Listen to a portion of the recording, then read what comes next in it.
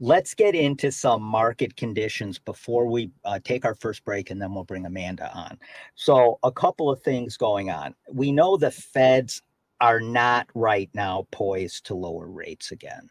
No. It's not going to happen. The job market is too hot still. There's a lot of things going on that just point to probably, I don't even see them, honestly, lowering rates in June or July. No, it sounds like, certainly second half of the year are the little, buzzes that I'm hearing. And, that's what's priced into the market at the moment from what I'm hearing. And, if that changes, if the macroeconomic indicators don't start shifting in a way that is going to make the Fed feel better, the Fed's going to start making other noises, and you're going to see the market moving. Yeah, I think right now the Feds are they're more worried about dropping rates too fast than they are keeping them higher right now, because the economy just speaks to that right now. All the dynamics of the economy are just not speaking to lowering rates. People are still spending money. They're spending money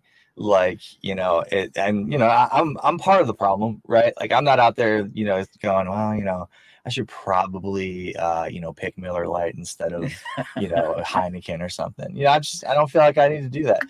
And that's part of why inflation keeps, being a problem. And, I measure it, in many ways. One of my favorite ways to kind of, gauge where inflation is at is, what is a Panda Express cost, right? Before, we had all this inflation, it was about $7.50.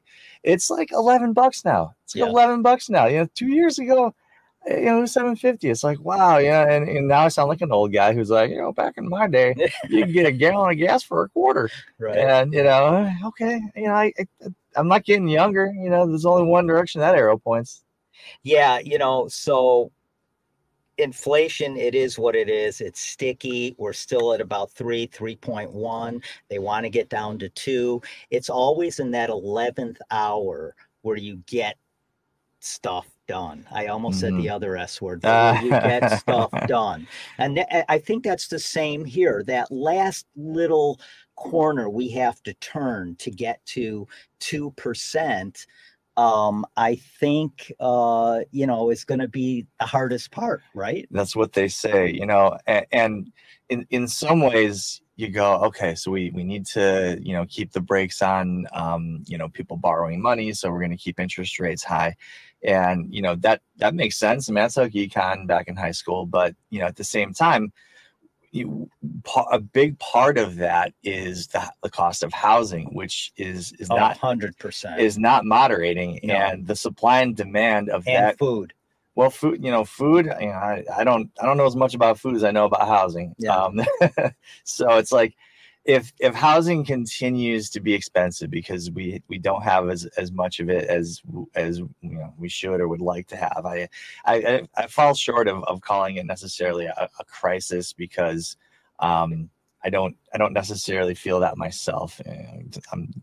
Call in to yell at me, if you disagree. But the supply and demand of it, it's not getting cheaper. And I'm not sure how making it more difficult for people to buy homes by keeping interest rates high is meant to lower the cost of housing, and thereby, put a big dent in inflation. So that's for smarter people than me to figure out. But, that's just sort of a thing that I thought about. Supply and demand is everything in any market, right? I mean, so right now we still have historically low supply. Home sales went up about 3% recently, but they're still lagging because of inventory. And inventory also went up, but we're still at historical lows. And something you talked about before we went on air really makes sense. A lot of these properties come on the market and go off the market